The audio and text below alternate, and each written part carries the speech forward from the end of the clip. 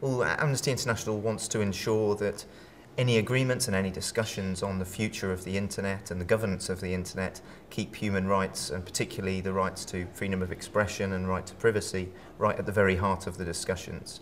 What we're concerned about is that human rights might get sidelined and that people will forget that freedom of expression and access to information is right at the very heart of what the internet is all about. So we're here to try and make sure that people stay true to that initial vision, if you like, of the internet.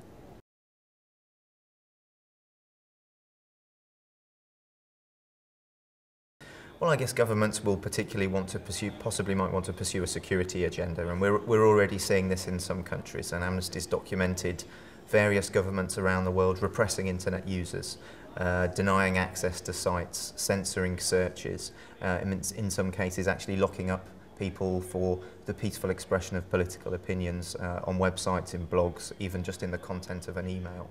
And so we're concerned about that, but also about companies as well.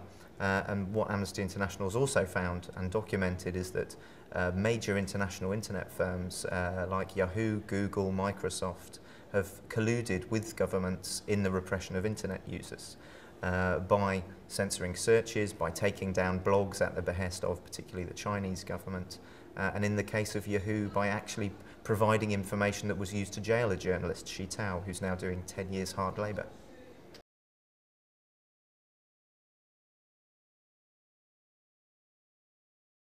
Well, I think it's very hard to answer that specifically because we haven't actually had any models of internet governance put before us for us to look at. What we want to ensure is that the Universal Declaration of Human Rights, which enshrines people's human rights, plays a big part and is considered in any consideration of models of internet governance. And after all of the models that are available, which I guess are international governance, national governance, and some form of governance by companies, there are dangers in all of these. All of these have risks for human rights, and so Amnesty International wants to ensure that human rights aren't eroded, and that the fundamentals of the internet, that you can gain access to information, that you can say what you want within the limits of ordinary free speech, are preserved.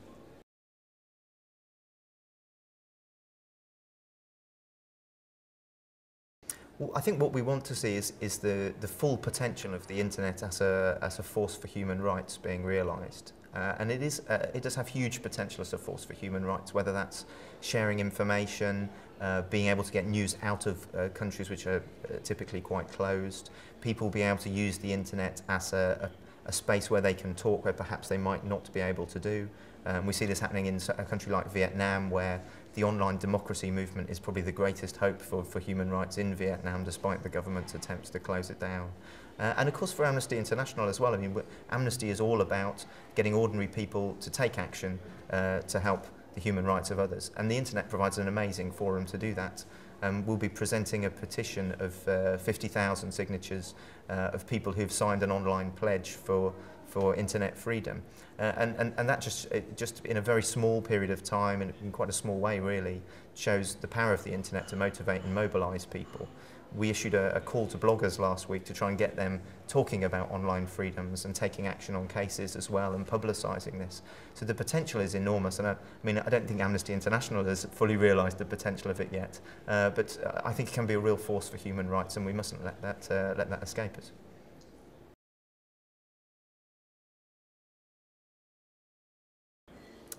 I think our greatest fear is that governments will be too afraid of the power of the internet and seek to shut it down and repress it.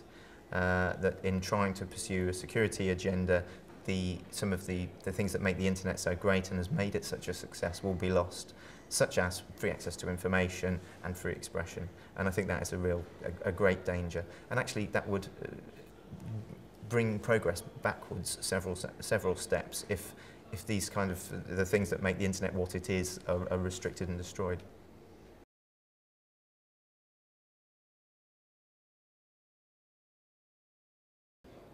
I think the one thing we would do is to look to the past, look to how the internet was founded, what it was all about, and it was all about people being able to talk to each other. It was about people being able to get access to information from anywhere in the world. It's what's made the internet such an enormous success, and they mustn't lose sight of that. The other thing, of course, we would want is that fundamental human rights are always considered in all of the discussions, but it's sort of saying the same thing, that the internet is all about accessing information and it's all about being able to express yourself online. And we don't want governments or companies to stop that.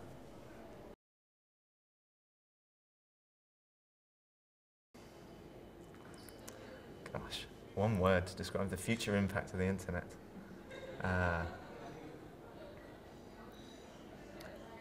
I suppose I would pick a boring word: communication. Fair enough. I should probably say activism. I think communication is much more likely.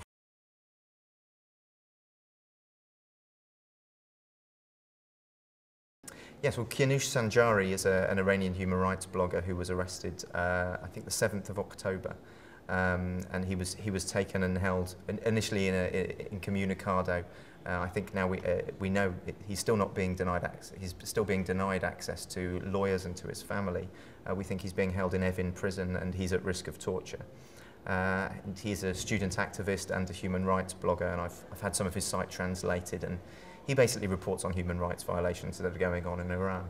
We're very worried about him, obviously. He's being denied access to the rule of law, he's being denied access to lawyers, to his family, he's at severe risk of torture, and the chances are that he has been detained because of his expressions of political opinions on the internet. So what Amnesty International is doing is trying to mobilise people to support him. We've issued an urgent action to our membership, calling on them to write to the Iranian authorities. We've issued a call to bloggers as well and to web users, asking them to email the Iranian authorities and express their disgust at what they've done. And we're hoping that by publicising his case, we'll be able to shame the Iranian authorities into releasing him, or at least treating him fairly. If they suspect that he's committed a criminal offence, then they should charge him with a criminal offence and give him a fair trial, and then if he's innocent, then they should release him. One of the other reasons Amnesty International is here is because we've been running a campaign called irrepressible.info, which is all about getting people to take action online for human rights. We'll be presenting 50,000 signatures of people who've supported a pledge for internet freedom, but also on that site people have been able to take action on individual cases, such as the Iranian blogger Kianush Sanjari, but also cases in Tunisia, in Vietnam and in China. And also people are able to display their support by featuring a badge of censored material on their own website. So this comes from a database that we've collected of sites that are censored in various countries around the world. And people can show their support for irrepressible.info by putting some of this content on their website and broadcasting censored material and helping to defeat censorship. So hopefully as well we're doing our bit to try and help mobilise people to take action against internet repression. Right. Thank you so much.